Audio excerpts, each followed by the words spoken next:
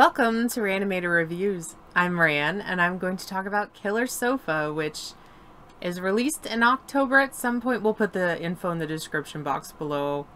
I'm bad at this, but I did get to watch it, and I'm going to talk about it.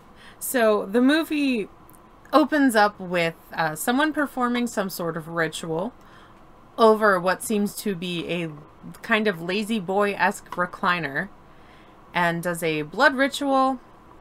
And then it cuts to people going to move the lazy boy to whom we find out Francesca's home. So the police are in contact with her because they're trying to find someone that she dated a while ago who they suspect to be some sort of serial killer, and they're trying to kind of find a resolution to their case. Weird things start happening.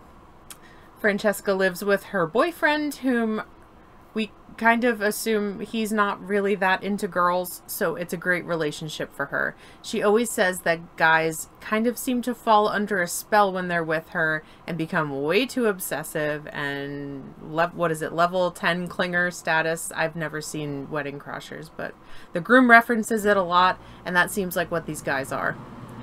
So now this sofa is in her home and weird things start to happen.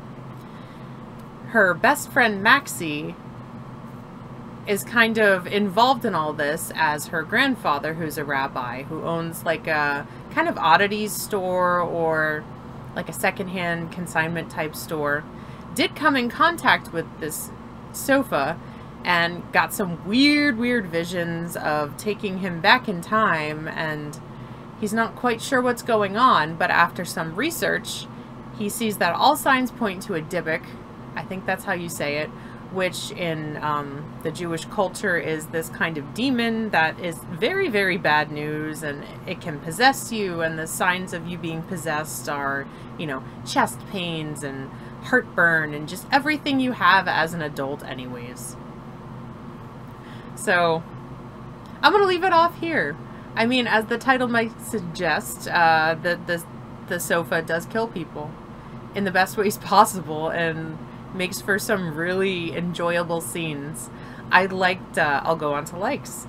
I liked that, you know, you get that weird feeling in the horror movie.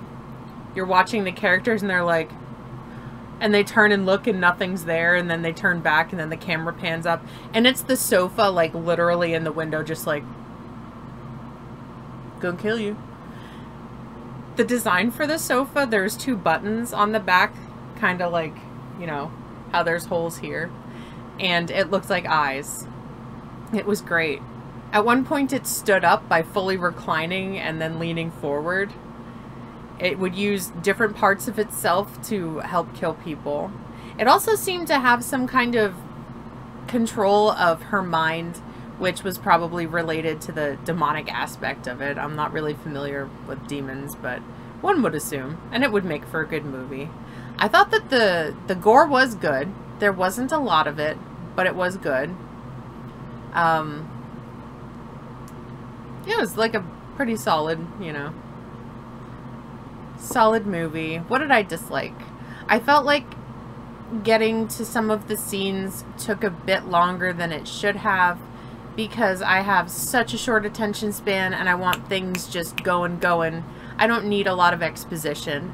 I'm not always here for like a really good story, especially when it's something based off of a killer sofa. It doesn't need to be the most brilliant writing. But I probably would rate this like a 2.5 out of 5. I did really enjoy watching it. I would probably watch it again. I don't think there's any way I could get the groom to watch it with me just based off the title. He's gonna be like, hard pass, thank you. But this is definitely a movie for me. Have you seen the movie? What are your thoughts? Have you watched the trailers? Please watch the trailer and then leave me a comment down below. I'd love to know what you think. If you haven't already, please do subscribe to the channel. I'd love to have you. Hit the bell for all notifications of my future uploads and live streams. And like the video if you like killer sofas or any sort of killer lounge furniture, I suppose. You can find me on Facebook at Reanimator Reviews, Twitter and Instagram at Reanimator. My solo as well as reviews with the groom are available on iTunes. Thank you to the Farsighted Network. Please don't forget to check out all of their amazing creators as well. And I'm going to go relax on my non-killer futon. See you guys later.